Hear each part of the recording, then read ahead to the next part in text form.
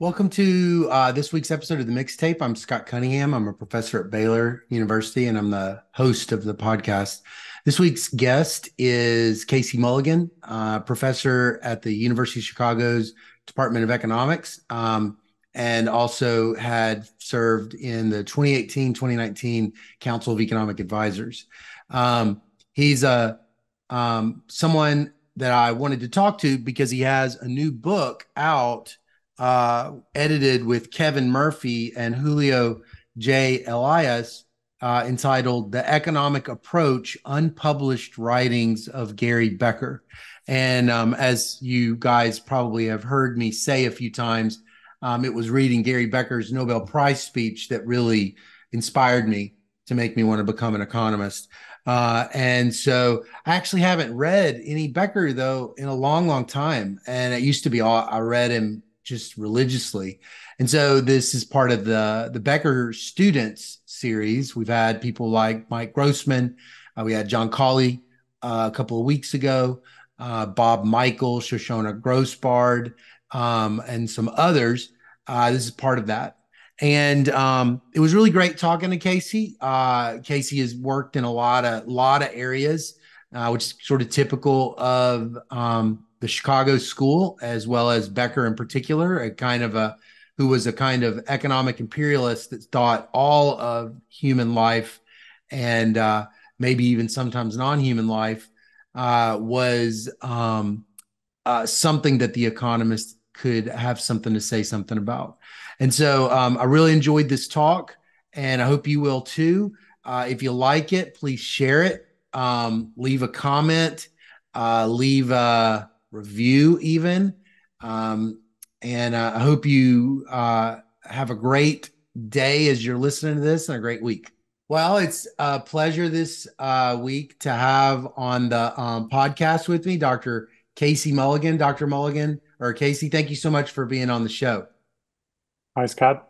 So for the sake of the people that are listening, that don't know a lot about you, can you tell us your title and the name of the firm that pays your paycheck? I get paid by the University of Chicago, where I am a professor of economics. How long have you been there? I could exaggerate a little and say it's been my only job. There were some teenage jobs and some leaves of absence, but it's only a slight exaggeration. Yeah, that's cool. I'm going to ask about that later. So before we get started, I have an icebreaker. So I was wondering if money was no object, because maybe tomorrow you win the lottery. What things on your bucket list would you then accomplish that a lack of liquidity has always kept you from even being able to consider? I'm not sure that's been a restriction, really. Yeah. Maybe have my own plane.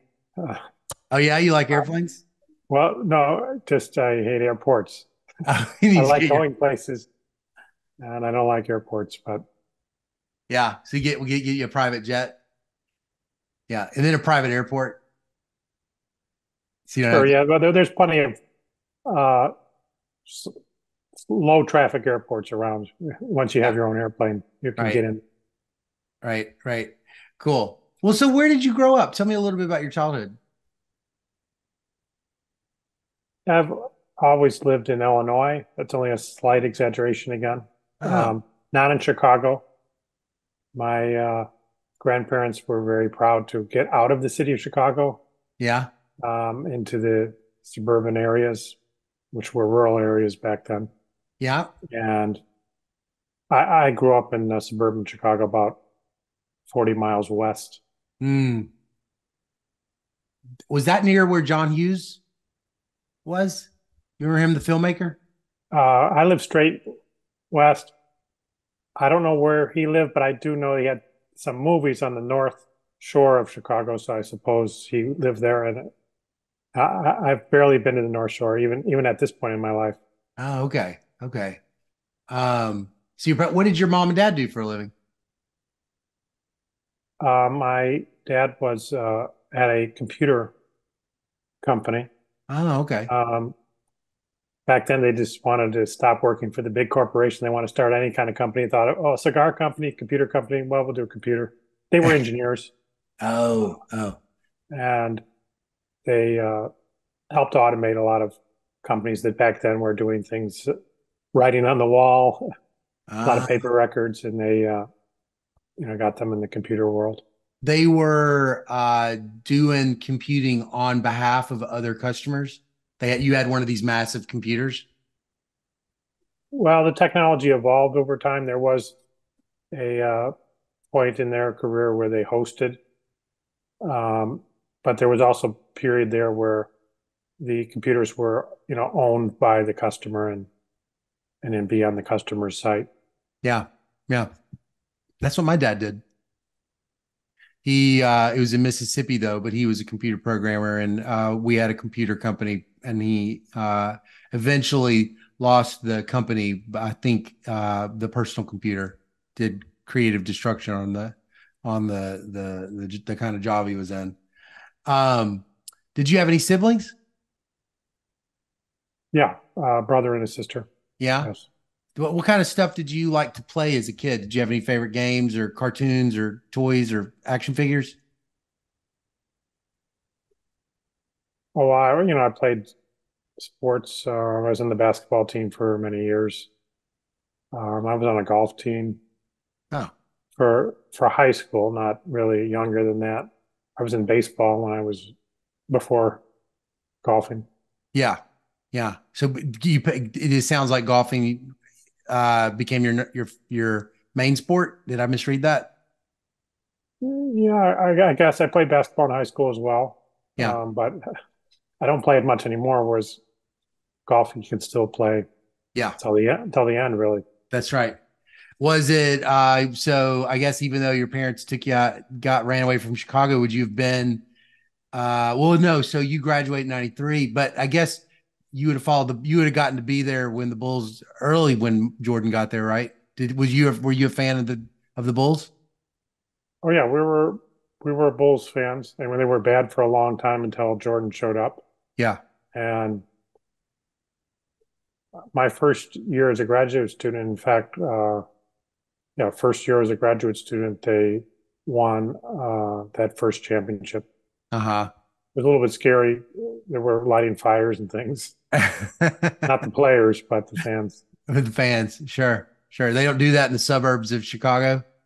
When there's wins, you got to go inside the city with Right. That was kind of true to the character, that. true to the stereotype of how the suburbanites think of the city.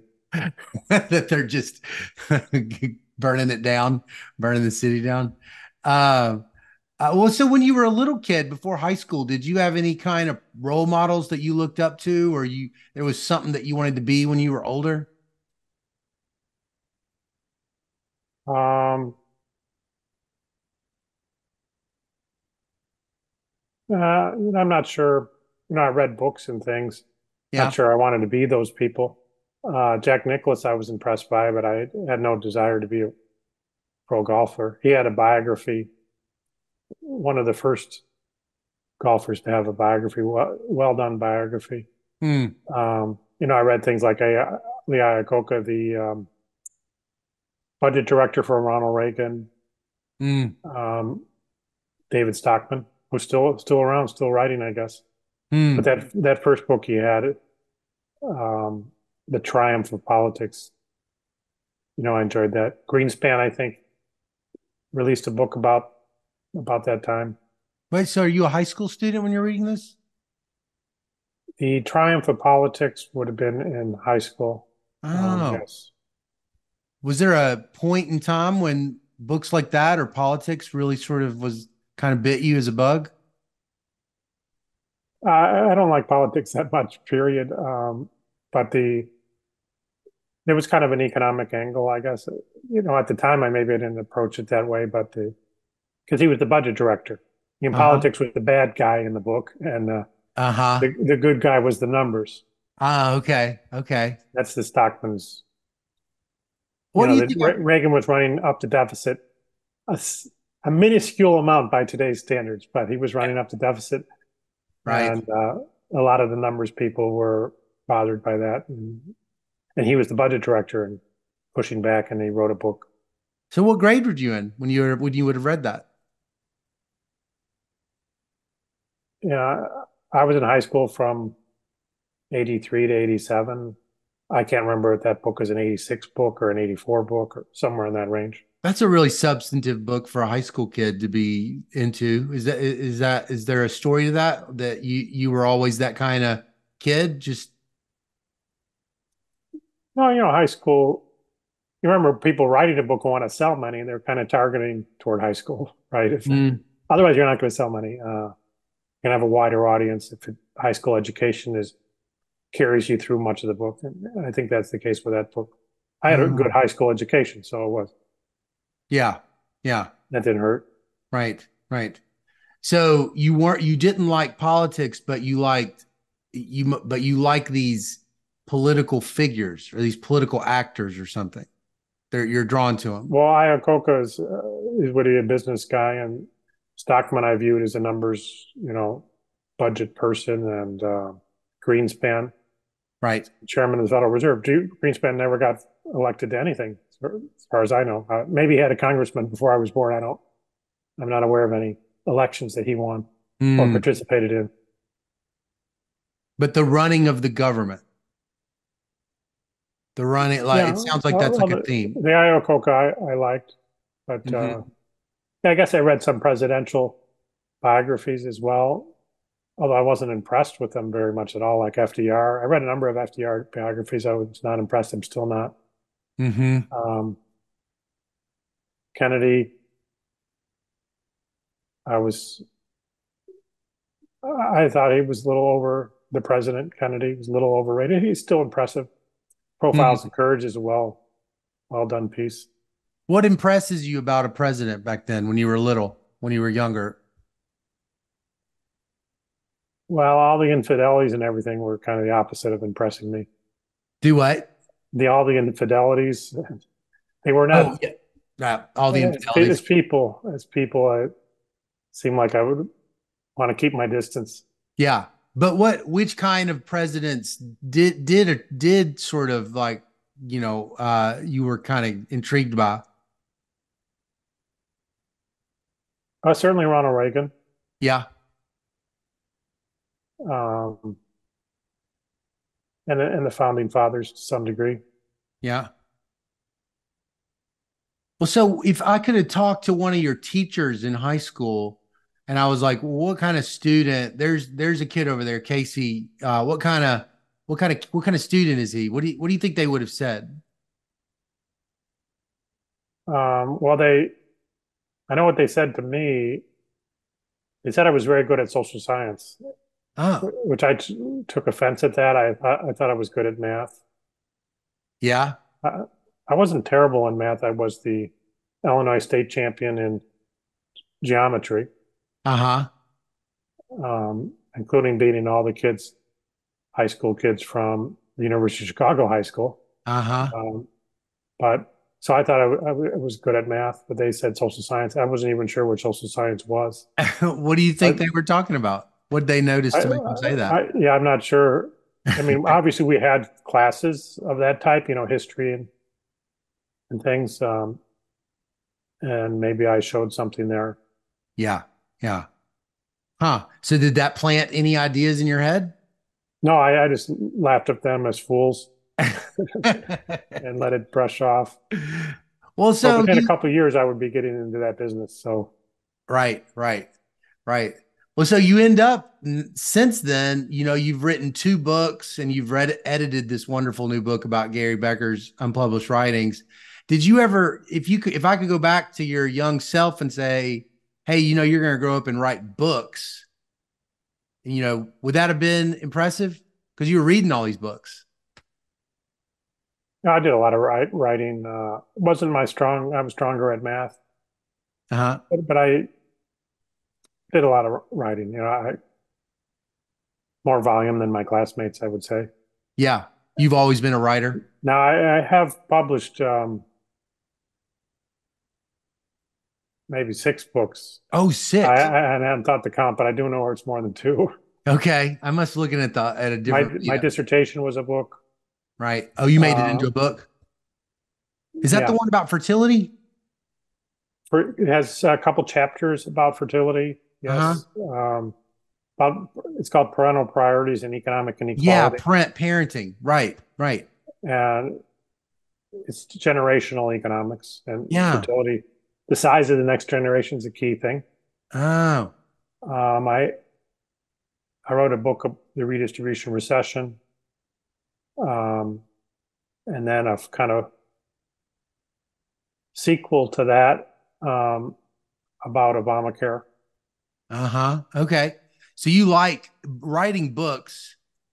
How come you write books? I know you write articles, economists write articles, but you're also writing books. How come? Um, well, the whole is greater than the sum of the parts, and so I think they go well together, both in terms of thinking and in terms of sharing it with others. Hmm. They go further. You can share them with more people. But you're just doing better work, I think, when you're fitting it into a bigger picture. Right, right, right. And journal referees and editors will rarely judge submission on those grounds. How does it fit into a bigger picture of work? Right. Um, they want it to stand on its own, understandably. Yeah.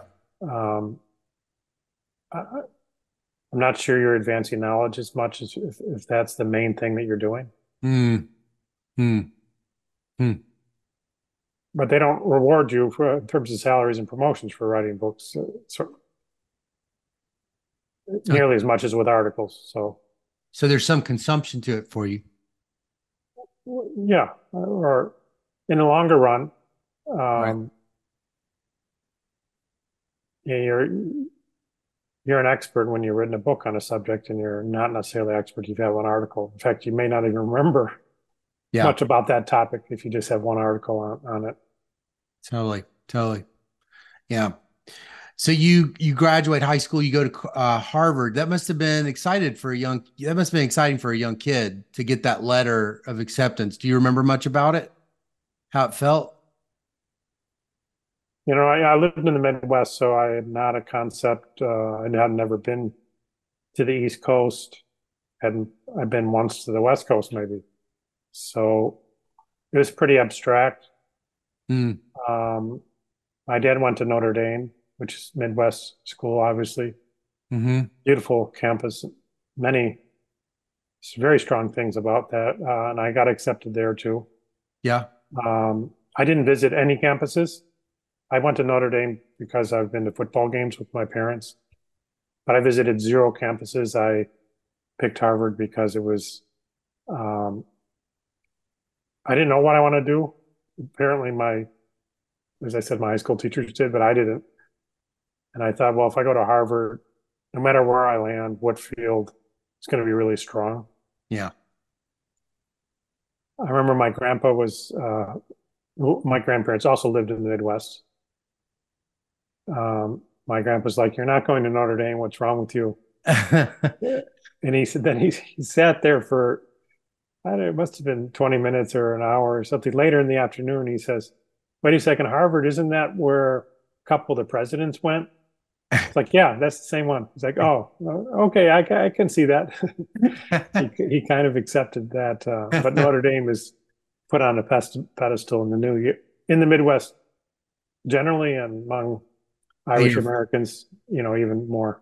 right. Right. Yeah. Yeah. Yeah. You did. So was it a family event to watch Rudy, the movie Rudy, and sort of is that like a magical experience? I'm not sure I've seen that movie, but What? You haven't seen it? Okay. All right. I'll send you a link after this is over. Uh, okay. Well, so you get to Harvard. Well, what was it like stepping foot on the campus? You had what were some of those early feelings like? I had buyer's remorse immediately. Immediately had buyer's remorse. It was, first of all, it's a fairly urban campus. Right. which I'd been to Notre Dame. My mom went to NIU in DeKalb. I've been there. Nice campus as well, but they're their own town. Right. You don't have city buses driving by, and um, so I didn't like the urban aspect of it. Mm. Um, and I first thing I did when I got there was, a few days before school, and I said, "Oh, all these Harvard people, I'm sure they're amazing and hardworking and everything. I need to find a job right away before any of them find a job." Oh. Uh, and I did. And then I realized none of them's going to be even looking for a job. They were not hardworking in dimensions that I would work hard, which I had a job and I had took this schoolwork very seriously. I was very disappointed. Ended up taking graduate classes. Mm. The graduate students are more my classmates as I look back. Mm. What was your job? What was that job you ended up getting? I worked in a hotel overnight, because it didn't interfere with school. Right. Um, I did that for 2 or 3 years, and then Barrow hired me as a research assistant, and then I shared a desk. You were Barrow's RA? Well, he had several. Okay. Um, I was the only undergrad RA at the time, Ah. and I shared a desk with some great guys. Michael Kramer, Oh, uh, wow. Javier Sally Martin. He was kind of the leader. He's a little bit ahead of us. Randy Krosner. But they were grad students. They were grad students. As I said, all my close associates, if you counted minutes or hours, have been graduate students Mm. after about the freshman year. Because as I said, that the undergrad classes I felt were very watered down. Mm. Mm. And I was paying, I'm working at night to pay for this, and all my classmates are trying to figure out how to make it easier. Right. I don't need that. Right. Right. Right. Right. So you cared about hard work. That's interesting. Did you in at Harvard, did you sort of start gravitating towards work, labor, labor economics? No, I had, uh, I took 28 economics classes. Some of those were at MIT. Mm-hmm. I like covering all the fields and seeing, what's going on in there. So I definitely was exposed to labor economics. Yeah. Um, I really felt there was something missing there. Mm. I'm not asking for my tuition back or anything. I would have take the classes again. Yeah. But when I realized within a few years is they never mentioned Gary Becker in these labor economics courses. You can see how much they were missing he was mentioned maybe a couple times just to kind of curse at the man, Right. for saying that competition might reduce discrimination or the effects of it, and a few things like that. This is in 1989 or so. Yeah. Gonna Um, win the Nobel Prize in a couple of years. yeah, and the cutting edge practice of labor economics very much you had to be trained in Becker, and they Yeah. weren't training that. I could feel that it was missing, Mm. but I didn't realize that Becker. Now Barrow was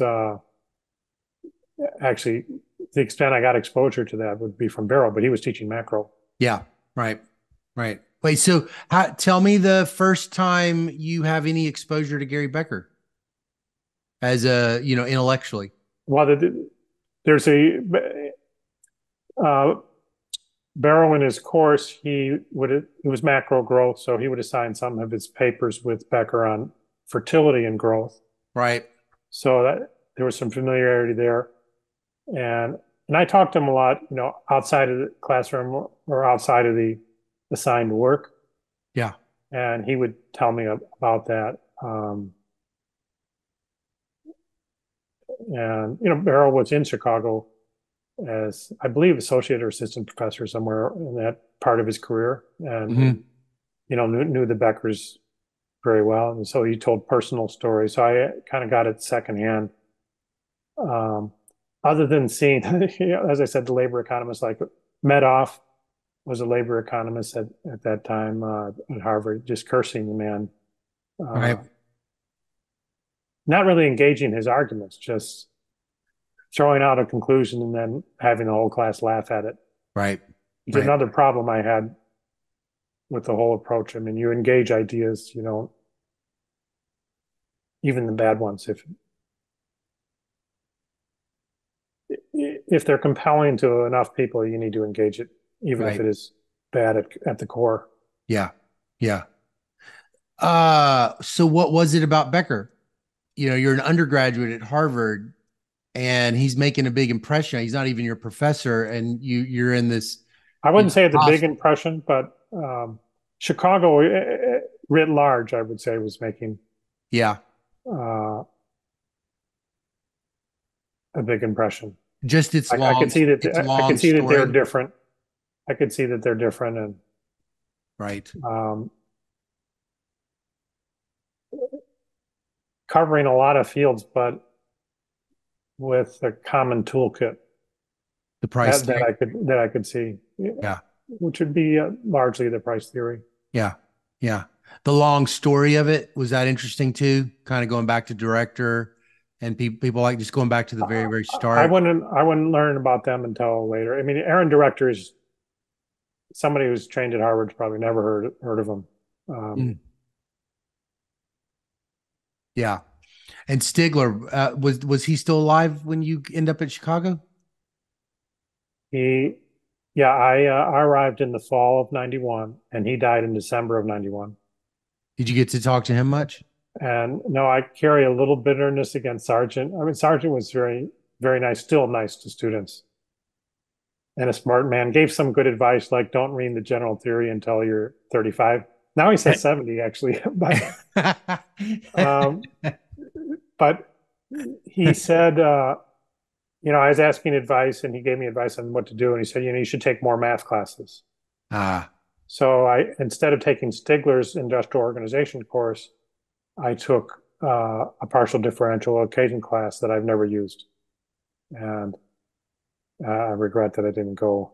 yeah, because it sounded like you also kind of said something earlier that you sort of like to float around and read all the economics and take all the economics.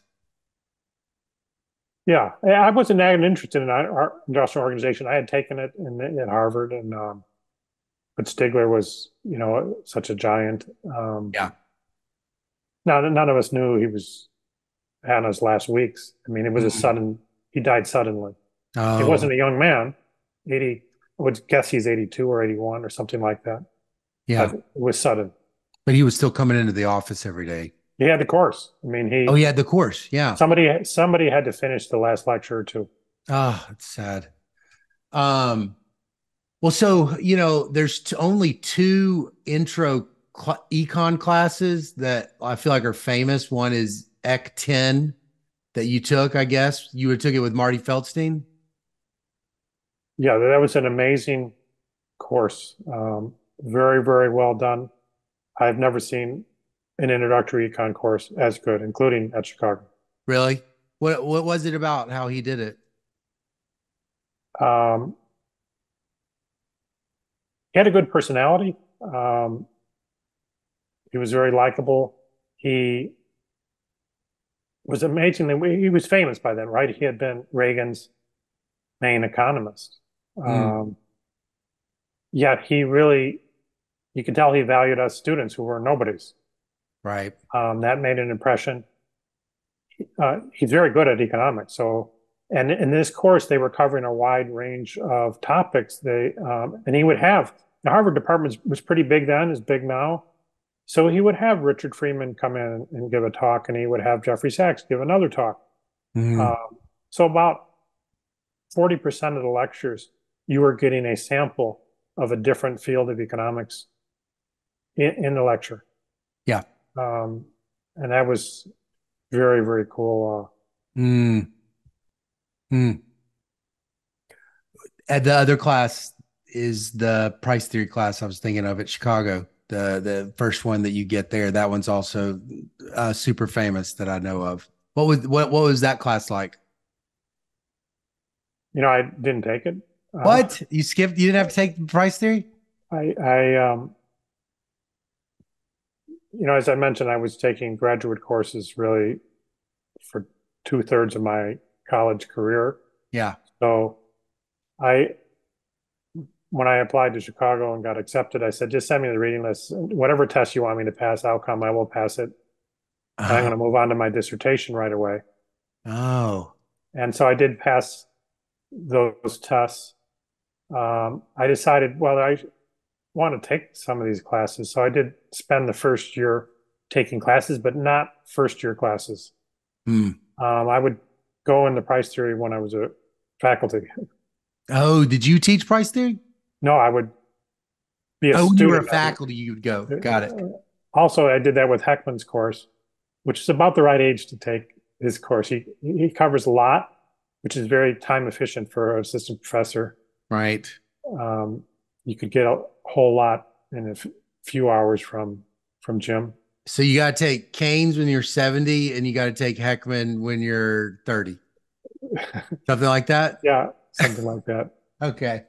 So you went to Chicago and you were laser focused. You already knew what your dissertation was going to be about before you even got there? Nope. Well, I thought I was going to have an economic growth dissertation. Oh, My right. plan was, I was young, but when you're young, like the week before Christmas seems really long. Time seems really slow. And to me, like 4 years of graduate school seemed like an eternity. I could not imagine. And so my view is, well, I should be able to do this in a year. I'll get there, I'll write a dissertation. A year is plenty of time. Right. I'll do it on economic growth. That was what I was working on with Barrow. I took very many classes, and my classes were around economic growth. Yeah. I'll do that. Be done. When I got there, I realized I decided, well, no, I'm gonna throw that out the window. It's very popular at the time, economic growth, but I want to pick a topic, any topic in the world. I don't care what it is, at the intersection of some three great advisors. And so my advisors were Mm, Stokey and Lucas and Becker. mm. So the intergenerational um, economics, if you will, Yeah. was at the intersection of a lot of what they did, I did especially not at the see time. you in the back of this book, though. I was looking at 93 dissertations and I didn't see you as one of Becker's students. Did I miss it? Um, I believe those are only ones where he was the chair of the committee. Oh, yeah, that's the chair. Got it. Okay. And I don't believe he was the chair of my committee he definitely wasn't the chair of my committee. That was Stokey. And he was not the chair even of Murphy's committee. Mm, I believe that might have been Rosen. That okay. was before my time, but we we had some discussion when we were preparing the book about that. And the problem is we couldn't get a rigorous data set of all the committees he was on. Mm, The chairman was something we could do in a rigorous way and not miss any. yeah. Right. Right. Ah, that's reassuring. David Mustard was my advisor, or he was on my committee. And for basically about 16, 17 years, I told myself Gary Becker was my grandfather. And then your book came out. And then I felt like how, I was like, realized I was, oh, I'm adopted. He's not really my grandfather. And then because Mustard wasn't mentioned in there, but now maybe he I gets, believe I believe that uh, I was on Mustard's committee and Becker. okay, good. I'm back in the family. Definitely Becker was. I can remember Mustard's thesis proposal and Becker being there and I would be in there. Oh, okay. Wait, so wait a Uh, second. Okay, you're Mustard's advisor so I was on the committee, I on the believe. committee. I Okay. definitely was at the thesis proposal, which is the main event that you have with the committee. Okay. Um, Okay. So we're related a little bit. yes. All right, that's right. I knew you looked familiar. Okay. So you end up choosing those three, And so what was the how did the idea of what was the dissertation and how did that kind of form out of actually finding the advisors first, if I understood you correctly? Yeah, I found the advisors first, no doubt about that. Um,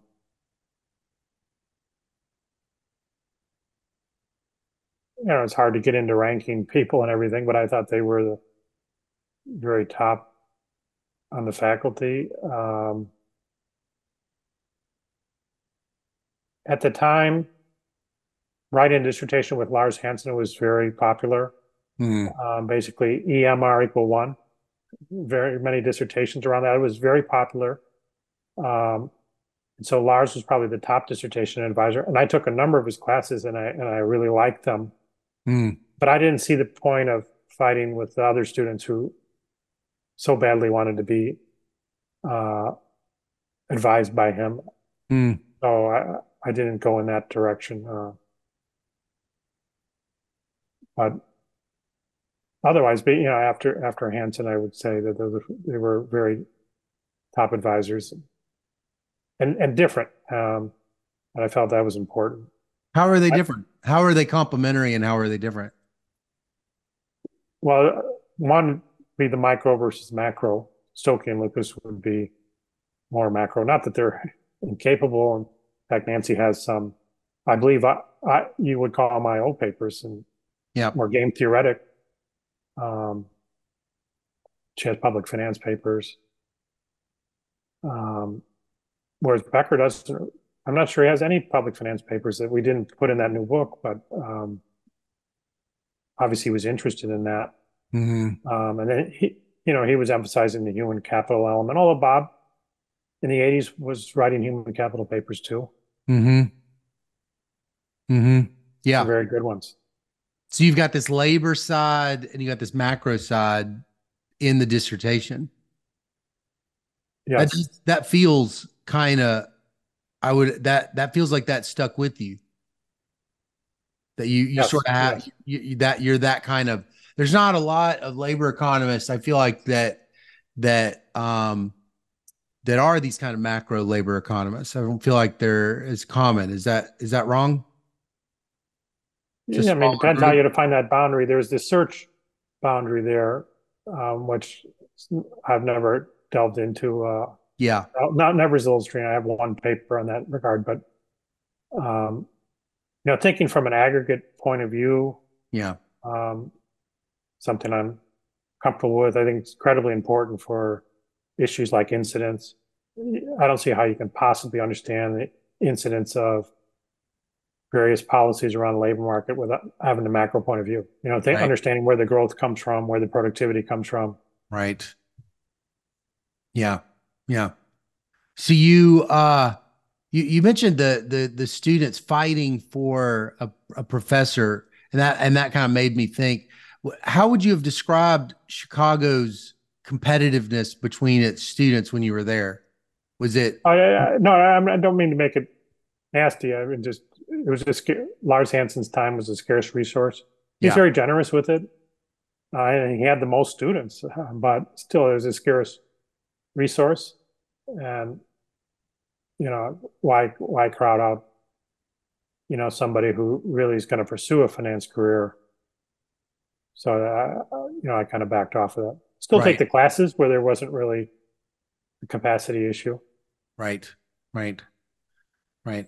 Well, you're known for so many. Okay, so I guess I'll save a little bit of my back. Well, no, here we go. So, this third paper on your Vita on the endogenous determination of time preference with Becker. So before we even dive into it, can you tell me a little bit what it was like to have him as a co-author on a project? Because I think you have more than one. You have at least two, right? Yeah, when we did a number of projects together, at least five or six. I'd have to check the V to see which ones got published. Uh-huh. That one was, I mean, we both hit on the same thing at the same time. he was thinking about endogenous preferences, hadn't really written anything yet. Yep. He had an approach that he wanted to use, which is complements. But he and Murphy had worked a lot on complements. And that approach is the one that he was going to take to preferences. Mm. I didn't understand any of that at the time. I was interested in the rate of time preference rate of altruism. My paper was about the generational part. And Mm. I just kind of stumbled on the complements piece by accident, maybe imitating Yuzawa a little bit, who had an endogenous discount factor in a infinite horizon type of model. Mm.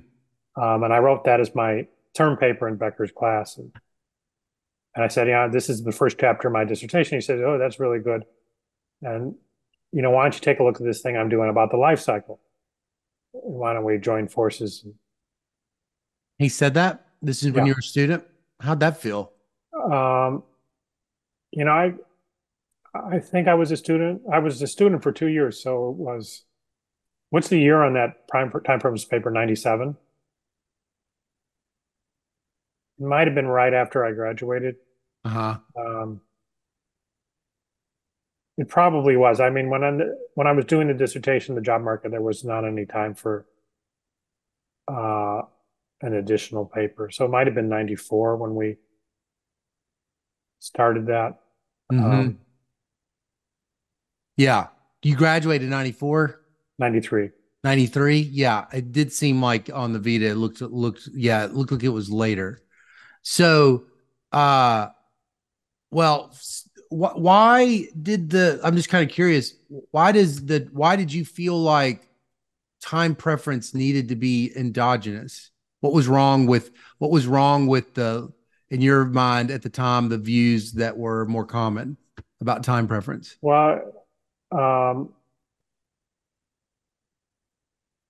really the dynamics of inequality.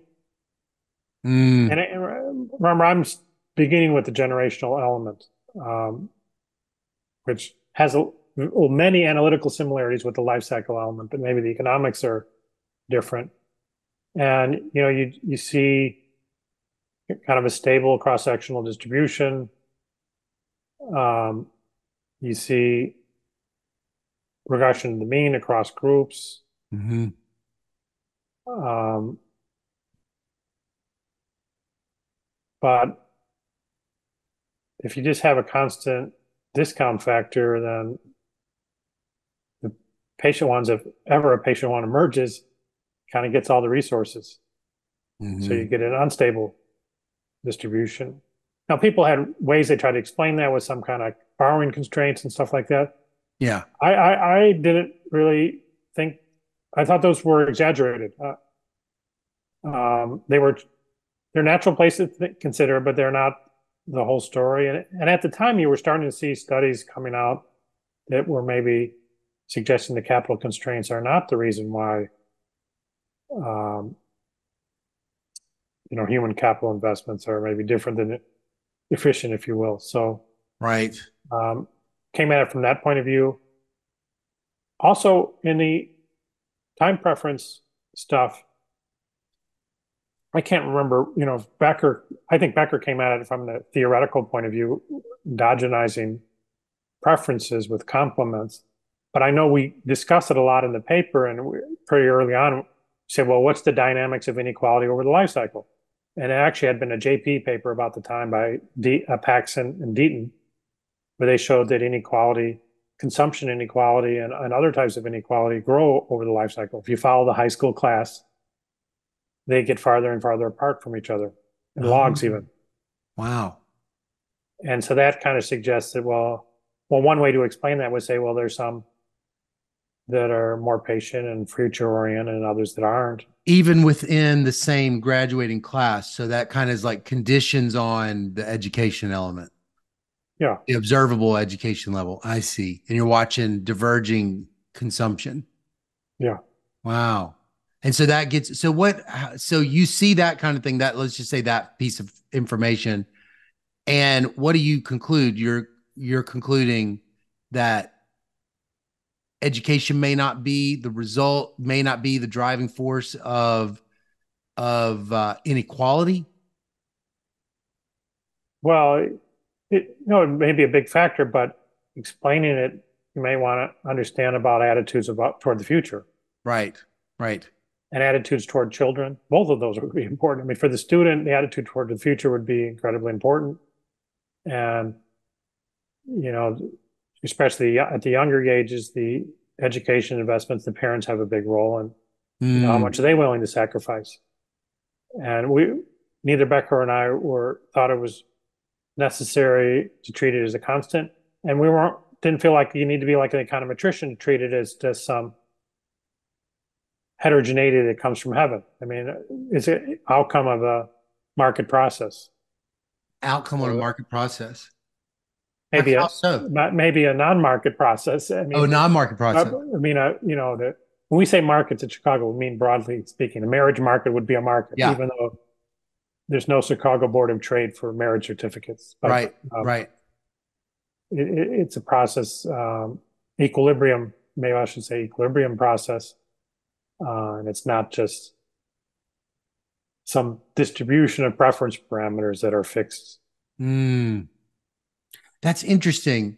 So altruism, I think about as, a willingness to sacrifice for your child, love your child, and discount rates.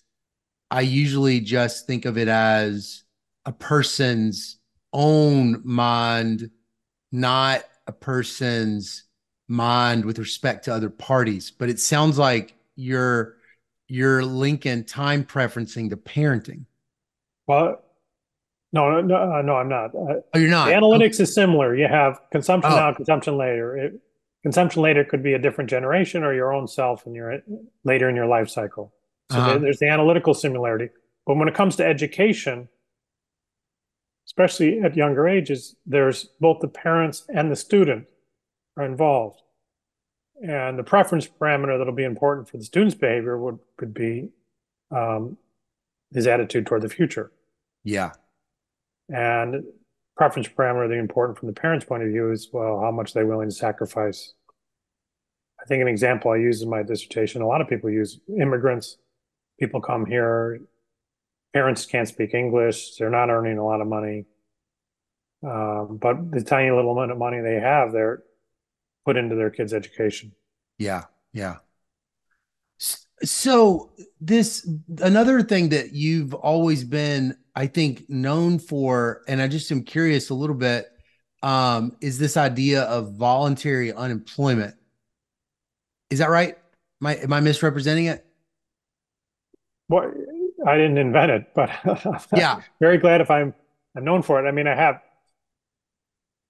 it's a Chicago tradition that I carry on with much enthusiasm to Mm-hmm. view every market from a supply and demand lens, including the labor market, which Yeah. is not a trivial market. It's Right. a very, very big, important market. Yeah. And I think the supply and demand framework is works very well for explaining what happens and for understanding how policies will affect things. Yeah. So uh it is the mechanism in these models more than at some margin there is a person who at the intensive or extensive margin is just willing to not work because they are being paid some price above that, next best alternative. What are some of the more I mean, that's what I would have thought it was, is somehow. Well, you kind uh of described the supply side, which yeah, is fine. Um, you see somebody who's not working, yeah. you could say, well, they're not willing to work at the wage that they can get. Hmm. I could also say that employers aren't willing to hire them Right. at the wage that that person would require. I mean, it's Yeah. a two-sided. Employment is a marriage. It's a matching. It's whatever. Hmm. You, they both get credit or blame for the matches that happen or don't happen. Right. But that's So funny because unemployment insurance a lot of people say, well, it discourages people from going back to work, but you could also blame the employers who are not willing to outbid unemployment insurance. Sure. But they only will pay up to the value of the marginal product. Well, they So both got their own reasons, they all but both have their own reasons. Okay. But it's funny though, if I saw a person who was romantically single that wants to be in a relationship, I wouldn't say they're voluntarily single, although I guess you could say they are voluntarily single because there's plenty of people that they might be able to match with and they've just written those people off. Is that kind of the idea? yeah, I mean, that's right. I mean, it's a two-sided It's a thing. I two-sided mean, matching they're going to problem. say if it's a lady, she's going to say, well, the men around here are just not good enough. Right, right, right. Um, and could say, well, you set the bar kind of high. Yeah. Not that you've made a mistake, but I mean, you can't lay the blame on one side of it. Hmm. So this idea, did in your career, was it controversial to people at all in a way that it was not historically in the Chicago tradition? Did you notice Well, more pushback than it like your ancestors had gotten? a little bit at Chicago, outside of Chicago, um, in the 2008 uh, crisis, you want to call it that, you know, employment went down quite a bit Mm-hmm. later in 2008 and throughout early 2009. Mm-hmm. And I remember I gave a talk January, might have been 6th, 5th, something like that, 2009 in Chicago. I was saying, I think there's a bigger wedge now between supply price and demand price of labor, and that's an important factor. And I remember it was at Chicago. It was only Chicago people there, and some people laughed out loud. Really? Um, Because you I do said there remember was a that. wedge between supply and demand, between the Yeah, I mean, wages? if you were reading the New York Times, remember it's a scary time. A lot of people watching the news. Are we going to get our paychecks? A lot of fear. I'm not criticizing. I'm just saying that we're just trying to ask you to remember what it was like. Yeah. And they felt that there has to be some kind of demand problem here, and Mm. to blame it on anything else, supply or a wedge in between demand and supply is laughable, and they laughed. Mm. A few Mm. people. I mean, it wasn't the whole room, not even half the room, but there were. Was that surprising? You thought that was I weird? was a little bit surprised. I was learning at the time that supply and demand for the labor market, maybe for other things too, was kind of being abandoned. I Mm. mean, it's old, goes back to Marshall. Yeah. Um, and I'm like, wow, this is awesome property, and everyone's abandoning it. I would be glad to stake it out as my own. Yeah, that's right. Gobble up all the supply and demands, sell it back later. um, Huh. yeah. Why do you think that was happening in Chicago, though? I would think they And would that be wasn't the norm defensive. at Chicago, but there were a few at Chicago. I mean, Uh, we have a lot of people at Chicago who weren't trained at Chicago, right. who haven't taken price theory. Maybe don't even know what's in that course. They figure it's just like Halvarian, Right. something like that. Yeah. Yeah. Yeah. So uh I found well, we don't have a lot of time, so I want to talk a little bit about your time at the CEA. So you go to the CEA in 2018, 2019. How did that happen? Who reached out to who and how did you end up there? Um, well, Tom Phillipson, who wrote papers with Becker and who was close with Becker and me. I mean, we were all colleagues together for more than 20 years prior to that. Yeah.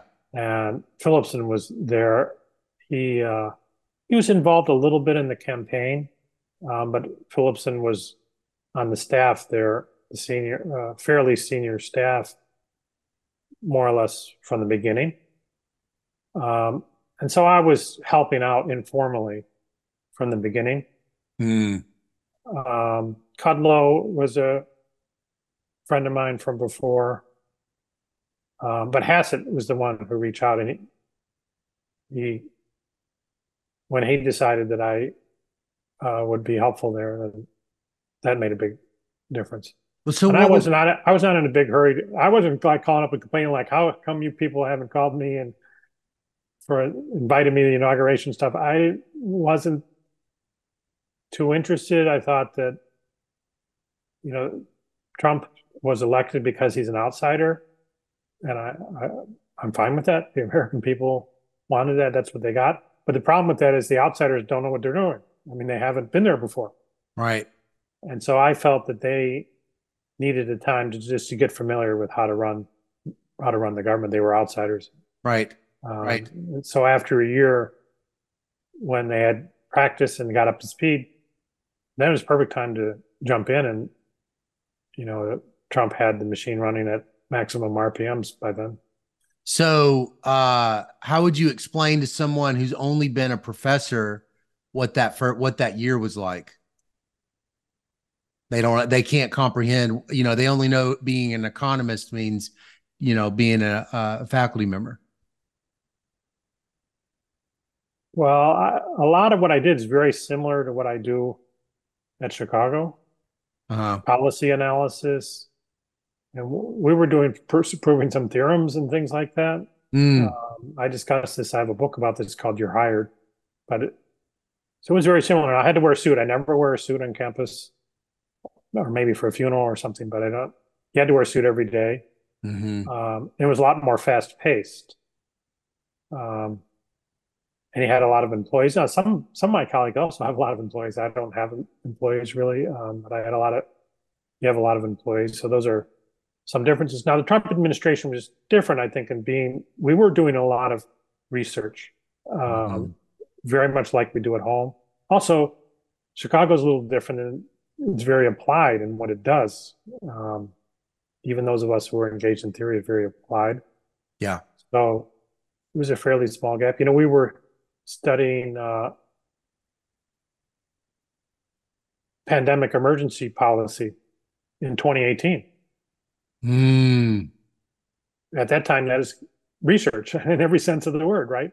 There wasn't any urgent call from the president like, I need results on pandemic emergency next week.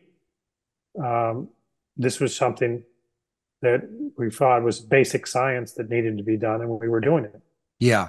I think of Phillipson having a long career in economic epidemiology. Yeah, I know But that was one reason we got into that. He's one of the few specialists of that type. right. So you guys get there. There's not an ongoing program on pandemic research that's happening within amongst the economists within the No, White. no way, no way, no, Huh. not even close. You look at the economic report to the president, which is what CEA produces every year by law. Yeah. They never mentioned pandemics. They never mentioned opioids. They never mentioned drug overdose. The kind of things that we were doing the basic research on were totally new Huh. to Why was that? the econ teams. Now of course there were people at CDC, Right. doctors and epidemiologists working on that in a wrong way, I would say, because there's economics free, but you had that, but not on the econ teams. I worked this out in my book. I show the word counts. How many times is the word drug overdose mentioned in Mm, 40 something economic report to the president, or 50 something? No, 70 something. The answer is zero. We had wow. a whole chapter about it, and the previous CEAs had not even a paragraph. What do you think what was different? Well, that's the Chicago approach again. We've never viewed the boundaries as being, well, economics is Oh, just about financial markets or corporations. It's about the family. It's about addictions. It's about preferences. right.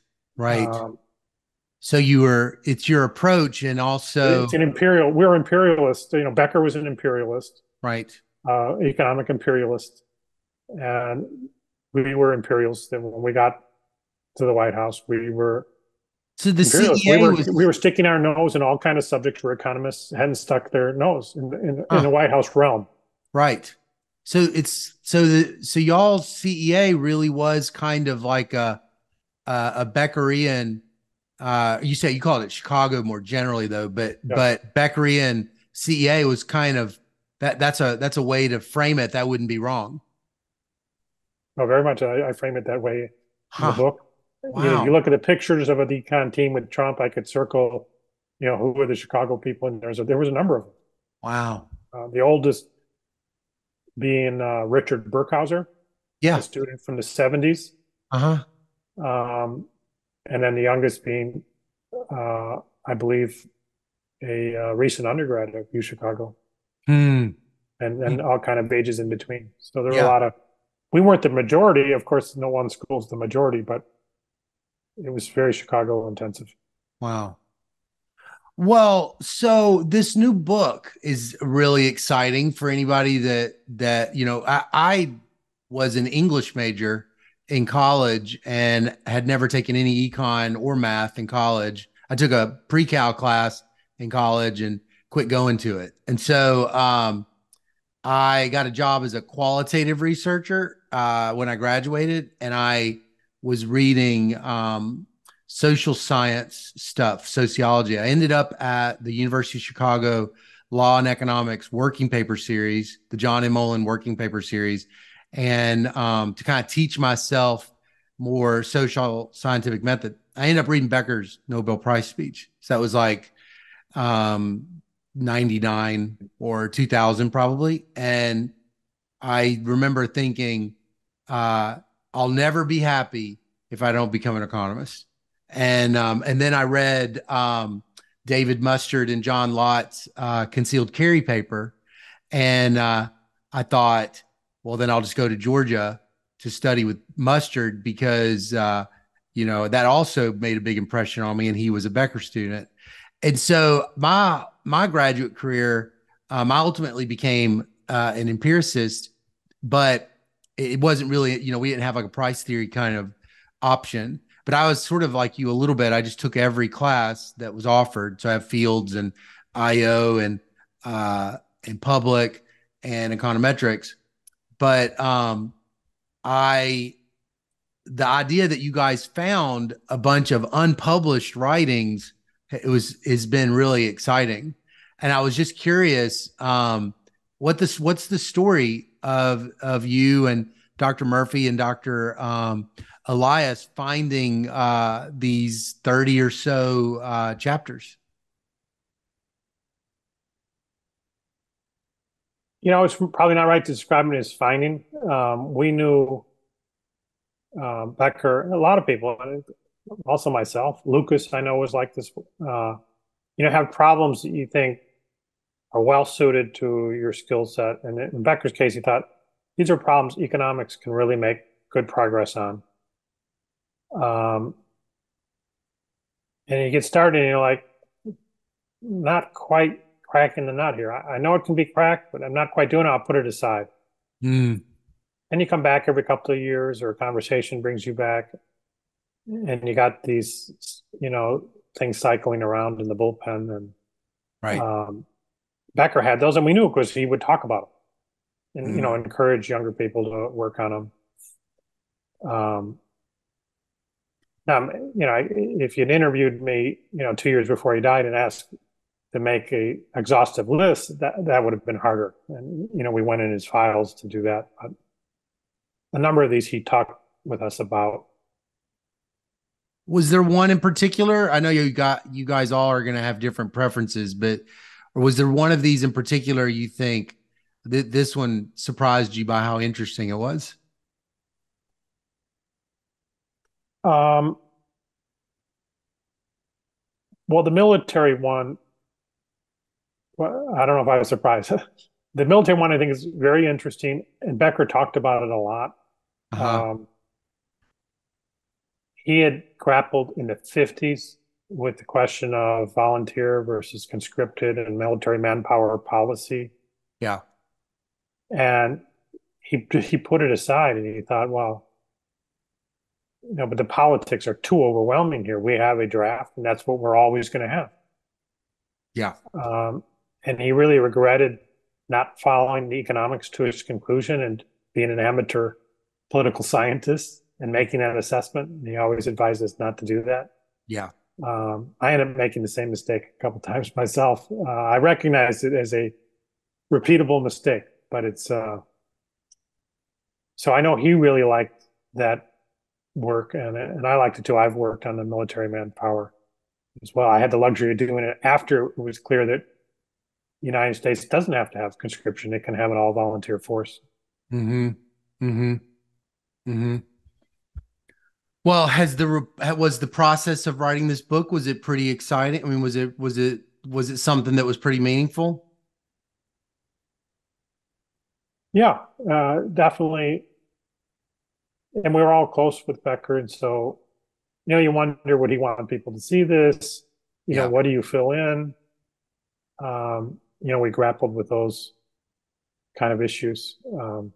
But ultimately, as we said in there, we knew that he wanted economists to work on these things and thinks that there's really room for progress that he didn't make, but it's still ripe territory, even if he didn't find exactly where to till it.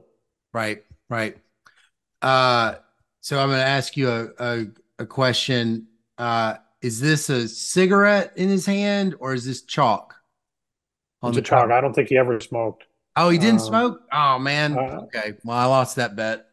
Um, Bob okay. Lucas smoked in class, even when I was a student. Yeah, that's what I heard. I heard that. Yeah. I think Card told me that in an interview. He said he would smoke and then he would light the next one and he said it was just nonstop. Um, okay, so we're gonna wrap it up. It's the top of the hour. Um, well, let me ask you this actually before I do. We, how do you think the profession is collectively different without Becker being here as sort of a leader? How would you say that we're different as a tribe, in your opinion? Well, one thing that comes to my mind would be the direct influence and all the Chicago PhDs sitting out there. I mean, our training is clearly different. You can see there have been all kind of surveys that have measured, comparing our alumni to other alumni.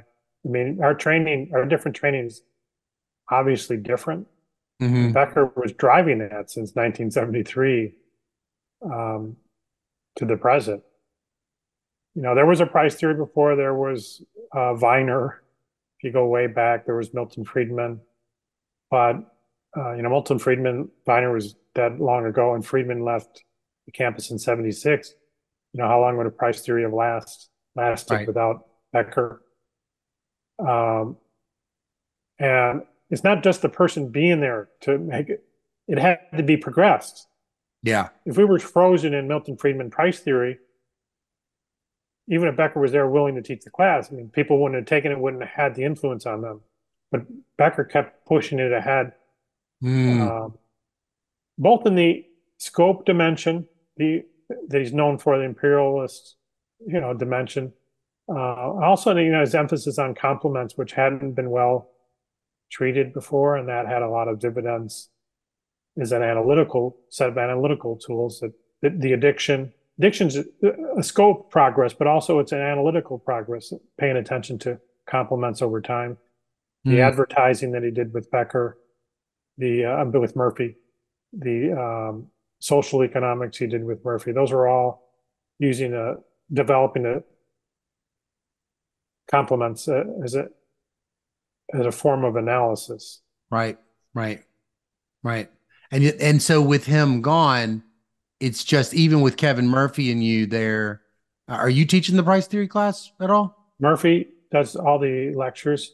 I do some kind of bonus lectures on Fridays, and I do the homeworks. Mm, And we have the Chicago Price Theory book. First edition's already been out a few years, and then working on a second edition. It has several new chapters that I authored. And again, we're trying to push it ahead beyond what the type of stuff that was around when Becker was teaching it. Yeah. Yeah. And you feel like I mean, I know it's hard to follow in his shoes and everything, but you feel like it's it is still that center of gravity at Chicago the way it once was. I mean, the course, yeah.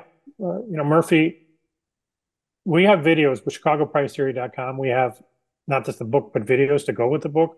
Uh-huh. Murphy's giving most of the videos. Becker gives some.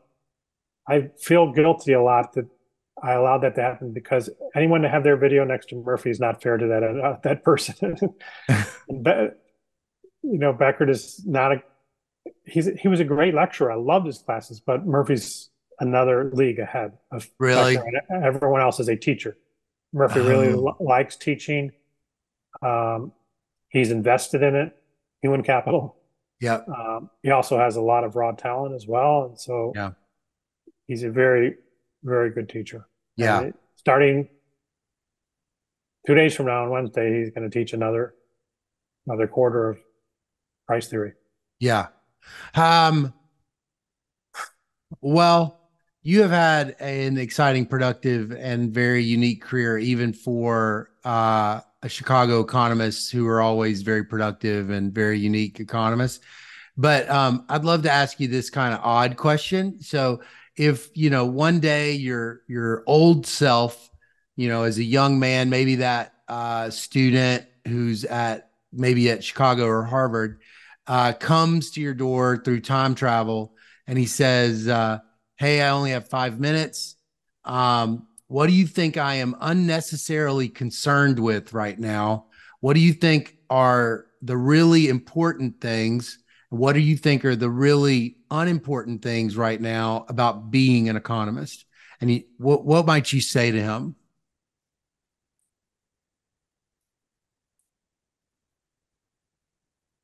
I'm not sure I have a magic bullet. I mean, there definitely are trade-offs. There are trade-offs, and I've wondered whether I've managed the trade-off in the right direction. But by the very nature, when you're at a trade-off, kind of doesn't matter. You're near where the costs balance the benefits. So Right. you may go a little bit more in one direction or the other, but in the end of the day, it's not going to make a big difference if you were kind of near the optimum. Mm, But there certainly are trade-offs. Like we mentioned in books versus articles. How much do you play to kind of the current fads versus the longer term things? Paying toward the fads has a payoff in the short term, and short term yeah. there's discounting, right? So Did short you term feel values. those trade-offs when you became an economist, or was it sort of like like this is the only thing I want to do Well, yeah, within the field, you see those trade-offs all the all time. the time in the field? Yeah, Yeah. Not being an economist, but the kind of economist to be. yeah. Yeah. Yeah. Great. Great. Well, it's top of the hour, or a little bit over. I really appreciate you giving me your time and hearing a little bit of your story. And this book, I'm super excited that you guys were able to bring it into existence. Thank you, Scott. That's fun. Okay. Bye, Casey. Gonna see us through.